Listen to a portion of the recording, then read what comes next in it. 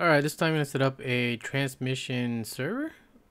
Real easy here. So we have our two files here. So this one's the script and this one's the settings. And the first thing you want to do is chmod the install here.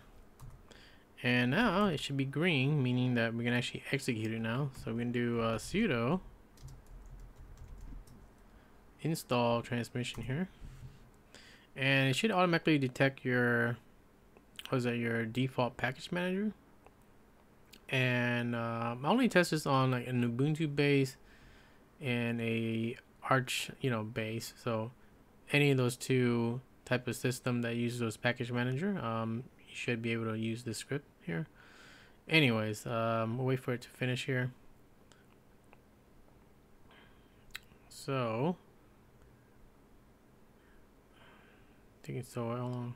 Well, we are doing it in a VM here, but anyways, once it's done here, it's gonna ask us a few questions here.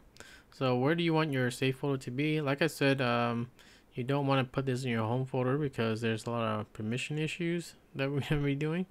So you don't want to do that. So you can put in, media, MNT, wherever it is outside of your home folder. It doesn't matter. But this one I'm going to do media. Spell it right here. And I usually have like an external partition called data, but like I said, anywhere you want.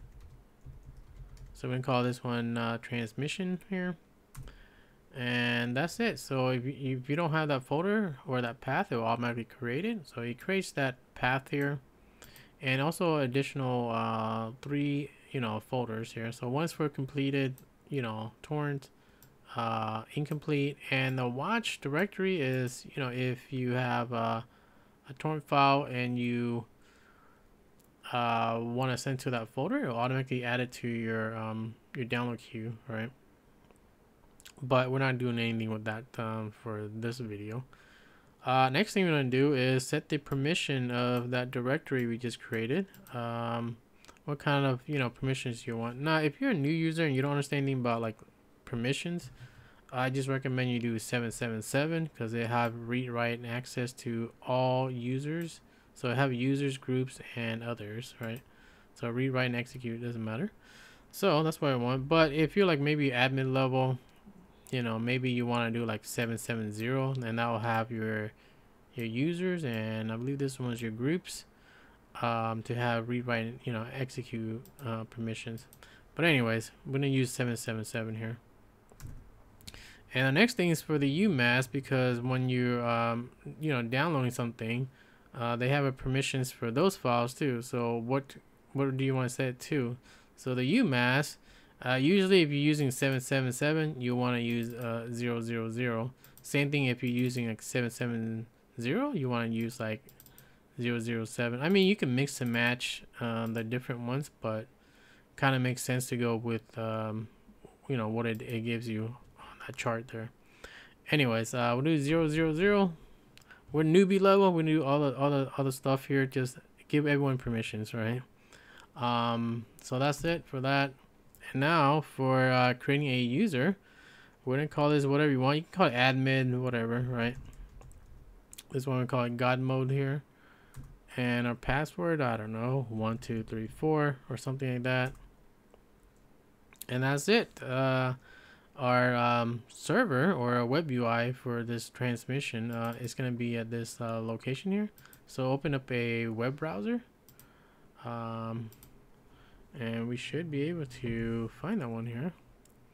What was that? It was 102, right? 102. And it'll tell us to type in our password and stuff like that. So God mode, and it was 1234. And that's it. This is our web UI here. First thing you probably want to do in here is your settings here if you want to change it. So but definitely you want to update your block list here, and this will block like known IPs of people that you don't want to spy on your your torrent action, right? What else is there? As far as the port, I left it static because there's a lot of people who use firewalls. So, you know, if you're using a firewall, you probably want to open that port. Otherwise, I'll recommend you randomize it when you launch. Anything else in here? If you want to see, you can do like ratio 1, 2, 3, 4, whatever it is. It's up to you. I left it at 0 just in case. Anything else in here? That's pretty much it. And so if you want to add a torrent, let me see here. We have anything with the torrent? We'll do, I don't know. We'll see. We'll do some wallpapers.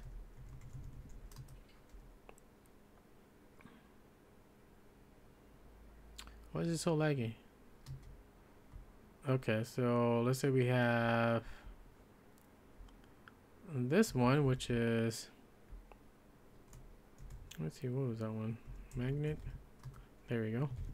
We'll grab that one real quick, and then we just add it in here like that, and that's it. So you can paste in, what was that, a torrent link, a magnet link, or you can even upload a torrent file too if you want to, you know, your server here. So really cool.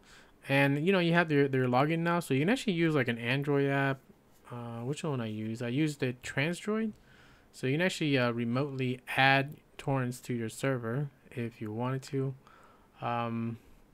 Pretty much it, you know, that's all you gotta do for this. So that's how you would set up really quick. That was like, you know, if I was doing it really quick, maybe under 30 seconds or something like that, depending, maybe under a minute, right?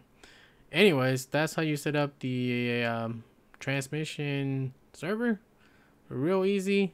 Like I said, it should work on all other distributions.